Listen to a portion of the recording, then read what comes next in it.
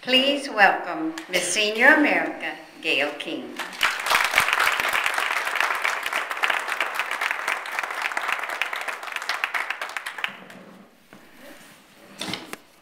Thank you, Olivia. Thank you so much for your hospitality. It's true what they say about Tennessee. I thank you for that. You know, I do have some prepared notes, and I don't want to get too overcome, but I have to tell you that, yes, I am Miss Senior America. 35 years ago, I lay in the hospital, diagnosed with breast cancer.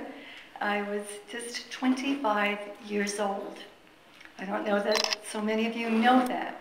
And to be here today, to stand before you as Miss Senior America is an incredible honor. And thank you for that.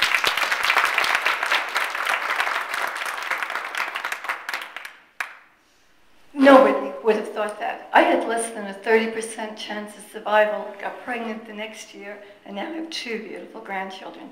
I would like to go back, though, and if you don't mind, to the year 1975. Jaws was the #1 book, The Godfather was voted Best Picture, and Love Story was just about to be written. There were no computers, Blackberries, DVDs, or cell phones. In fact, we didn't even have cable TV. There were about 10 stations. In my 3rd year as a high school English teacher, I wasn't feeling well. I was losing weight. I always had difficulty keeping the weight on anyhow. I'm about 105 pounds now, and I'd gone down to about 90 pounds. Some hair loss, I was itching, rashes, and I knew that there was something wrong with me. I was flushing, hot and cold, and I didn't have that tremendous energy level that I've always been blessed with. I went to a doctor who sent me to an allergist, and there was something askew, and I had tremendous allergies. In fact, everything that I ate, I became allergic to.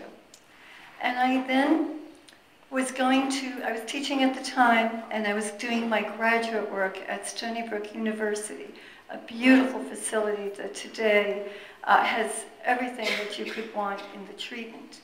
And I went in, and I was tired, and I remember going in and seeing Professor Sally, who was a bit of a character. It was a graduate course called Women and Literature. And Sally was telling us that, like Virginia Woolf, we need to be responsible for our own selves and our bodies. And then, much to my surprise, she drew this huge figure on the board. It was somewhat round, maybe a little more oblong, and she had a circle in the middle of it. And I heard giggles, and people were still talking, and the copious student that I was, I copied the picture exactly as she drew it. And yeah, it was a giant breast on the board. And I looked, and I thought, my gosh, how much did this graduate course pay me? What is she ever thinking? Well, Professor Sally, wherever you are today, you saved my life. I went home, and I took a bath, and I did as she suggested. I took soap, and I did the procedure, and I found the lump. But it doesn't stop there. When I went to another GP, we didn't have oncologists. There were no mammographies. We didn't have any of the MRIs.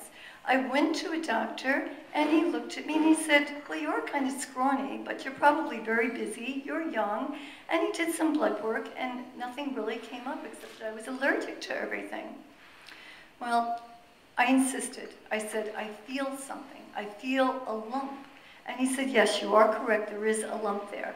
But many women who are in their 20s are prone to cystitis. He said, and let's wait till your menstrual cycle. Let's see what happens. Meanwhile, I went to Stony Brook Library, I went to the university in between my graduate course and my classes that I was teaching, and I did as much research as I possibly could. And I checked out all about lumps, and I called Dr. Bromberg again, and I said, I know I'm being annoying, but I know my body. This is not me. Something is askew, and I'm going to ask you again if I may come in, just to talk to you. Kind enough to let me come in. And he said, you're right, there is a lump there. You know what? You're not going to be happy till we do that biopsy. And I said, please, doctor, please remember, this is 35 years ago, unheard of. He said, is there a cancer in your family? There was not. He said, how old are you? I said, he's turned 25. He looked and he said, the chances are 10,000 to 1, it's benign. But you know what? Easter's coming up. He said, I'll book you 2 days before Easter. We'll go in, we'll do the biopsy, and we'll all have peace of mind. We can get on with it. And I know he was thinking I can stop calling and annoying him. Well, he did do the biopsy. And it turned out, of course, that that lump was benign. Underneath it was the cancer. To this day, I'll never understand what happened, but it was cancerous. The doctor did listen to me, and I did mention to him I would very much like to have a 1 day in between, a reprieve, if you will, because I know me, and I know my strengths. And I wanted 1 day to, in my head, to understand what was happening. I needed that 24 hours. And he said, well, at the time, he said, I went along with it because I truly thought it was benign. But why would I want to put you through that stress again of more anesthesia? But he respected my wishes. I learned very early on, you have to be your own advocate. Speak up. Do so, of course, in a polite way and respectful way. But people, this is your body. You're the ones that have to make the decisions. And I was so thrilled that he respected me enough to say, yes, we'll take the 2 days. I cried. I remember reading Betty Rowland's book later on, First You Cry, and I shed many a tear that particular day. I did not know what I was going to awaken to. Today, lumpectomies, if you will, and other treatment. At that time, I was told it would either be a Halsted or it would be a modified radical. And he explained to me that a Halsted is where they take your breast under your armpit and part of your chest muscle. And all I could think of is, when am I going to get back to school? My students need me. They're worrying. They're going to worry about me. I'm active. I need to do so much. But I went through the surgery, and I awakened, and I was fortunate in that it was just a modified radical. I lost the entire breast, a little bit under here, and my lymph nodes. And I remember him saying that you have to squeeze. You don't want to get edema, which of course I ended up getting anyhow. And I did the climb up the wall. I squeezed that tennis ball for hours upon hours. The tears can only come for so long. And then at the age of 25, you almost think you're invincible. So there's good and there's bad about being so young and being diagnosed. I remember that I insisted upon having my peignoirs. Now, if you could imagine what I must have looked like in peignoirs in this hospital, I also had to have, well, I was so thin that I had to have grafting. So I'd been hooked up to a machine, we had the grafting, but it didn't deter me. I put on the most gorgeous white peignoir that you ever saw. I was hot stuff. It was a little white ribbon. I was attached to machines. I got up, I did whatever I had to do, and within a week and a half, I was helping nurses deliver my beautiful flowers and visiting other children in the hospital as well. You want a wake-up call? Go do some volunteer work, help other people, and you will see what's important in life. And that truly did help me. The other aha moment that made it for me was watching my dad, whom I absolutely admired. He was a Golden Glover before he ended up in a different career, and a man who had tremendous, tremendous intrinsic values. And he said to me, you have to fight. This is going to be the fight of your life. And I thought, he's absolutely right. And that was the day that I decided to fight. And fight I did. I learned about having attitude. I wasn't going to be a victim and let cancer define me. I was not only going to be a survivor, because a survivor is a victim with attitude. And let me tell you, I've got plenty of that.